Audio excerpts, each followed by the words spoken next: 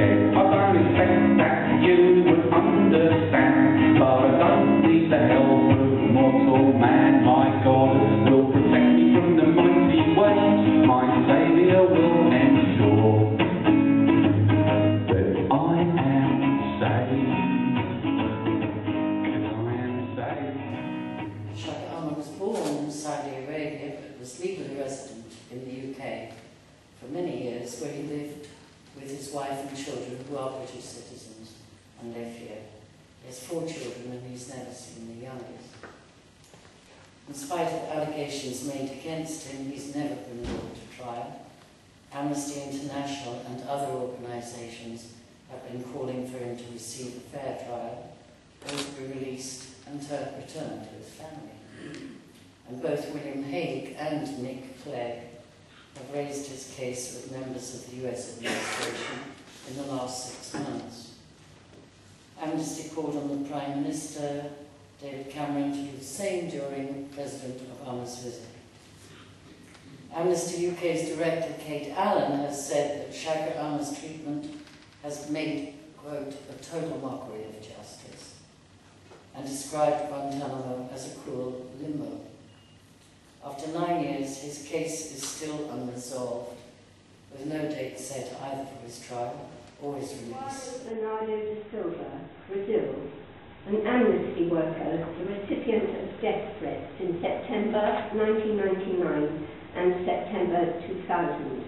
Anton Cooper, Trinidad and Tobago, found dead in his cell on 26th of June 2001, a day after being taken into custody, his body bearing the marks of a severe beating. Chris Batten, Philippines, a human rights worker shot and killed by unidentified gunmen in February 1993 as he was on his way to investigate reports of abuses.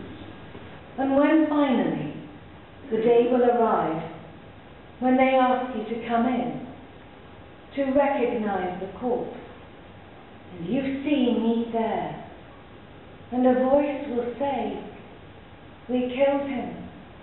He faded out in the torture. He is dead." When they tell you that I am entirely, absolutely, definitely dead, don't believe them. Don't believe them. Don't believe them. Kacha Benzona, Algeria, a 16-year-old schoolgirl murdered in February 1994 for not appearing veiled in public. Claudina Velázquez, Guatemala, a student murdered in 2005. The death has never been properly investigated. A case Amnesty is currently working on. Liana and Ulyana Barsagayan, Azerbaijan, Armenian sisters aged 8 and 10, taken hostage by Azerbaijani troops on the 10th of April 1993. Amnesty concluded that their convictions were unsafe and called for them to be overturned on appeal, and according to what I've understood from the release on the internet, these 2 men must be released after their current sentences expire on the 25th of October and 2nd July, the 2nd of July, respectively. It makes me very proud to be a member of Amnesty International. I'm very proud of our colleagues in the Russian human rights movement. They chain her feet. They shut her mouth. Give her no cigarettes to smoke, no paper to read, no book, not even a piece of paper to write her will on, and no pencil to write with. But despite all the rulers, despite their power, all the radar and missiles that cover the Poland sky, the word will continue to fly all over the world.